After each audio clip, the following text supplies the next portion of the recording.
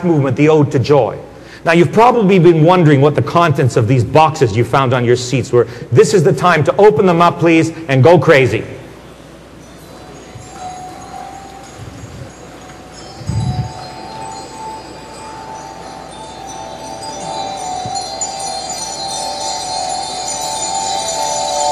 You're listening to the sounds of disorganized chaos.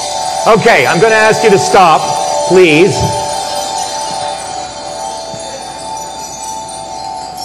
Thank you. We've divided you into 5 groups. So I'd like you to look down. Please have the house lights up full so people can actually see. Look down on the surface of the tone bar. The last 8 seats going towards that wall, you should have a letter D on your tone bar. Okay? Just those people with the letter D I'm talking to right now, although it refers to everybody. Now, I'm sure all of you have seen conductors on television and in performances with orchestras, and you said to yourselves, this is easy, I could do that. I just move around with the, you know, move your arms to the music. But there really is a language of communication, and the most important thing that we do is tell people what the tempo is and when to start playing. And we do this through a physical breath called an upbeat. And it starts here, and there's a breath, breathe, play. And we all play in a center point of our body, sort of towards our belly button, called the ictus. So I'm going to ask everybody with a D tone bar to sound your tone bar once on my ictus. You ready? Breathe. Not beyond excellence, but we'll do it one more time. Okay, just those people with a D. Now the next 3 people along this aisle, and the next 4 people on this aisle, or is it 4 and 3? I can't really remember. If you look down at your tone bar, however, you should have an E. Okay? Those with E tone bars, sound them once, please. And. Good. In the middle, the 8 people in the middle, you should have F with a pound sign, or some of you may have G with a little B on top. F sharp, G flat, they're enharmonic. All those Fs play together, please. Good. The next group, I believe, 4 and 3, or 3 and 4, you should have a G, just a simple G. Those with the Gs. And then finally, everybody who's left should have an A. So we have the first 5 notes of a D major scale for those of you with perfect pitch, and it goes like this. Very good. Now with those 5 notes, we can play 900 years of musical history.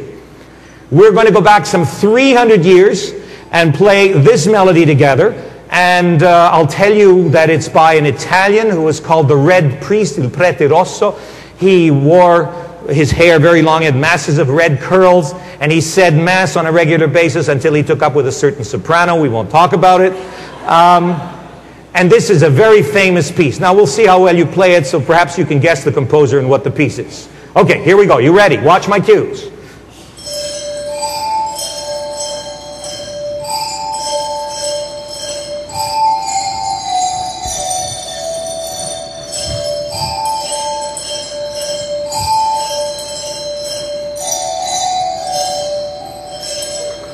Can you guess what it was?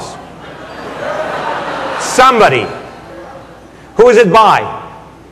Vivaldi, absolutely right.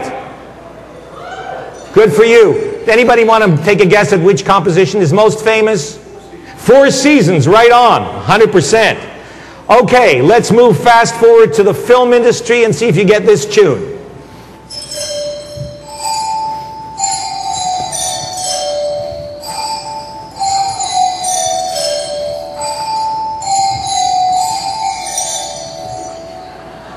Star Wars by John Williams. Okay, let's try this.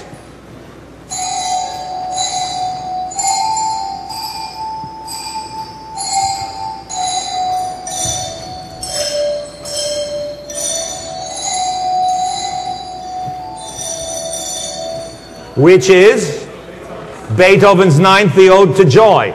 Now, I need to rehearse you for a moment in one passage before we play it with the orchestra. So here we go.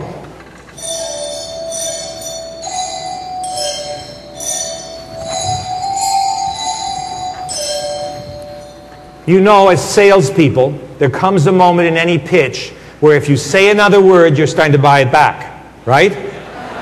Musically, we have reached that point. Okay, so I'm going to ask for the house lights to be turned down, and the orchestra is going to play the introduction. We're not going to do the whole thing. This is the K-tel version, lasts only about 4 minutes. And when it's your turn to come in and play with great verve, enthusiasm, and symphony with us, I will turn to conduct you. May we have the video, please?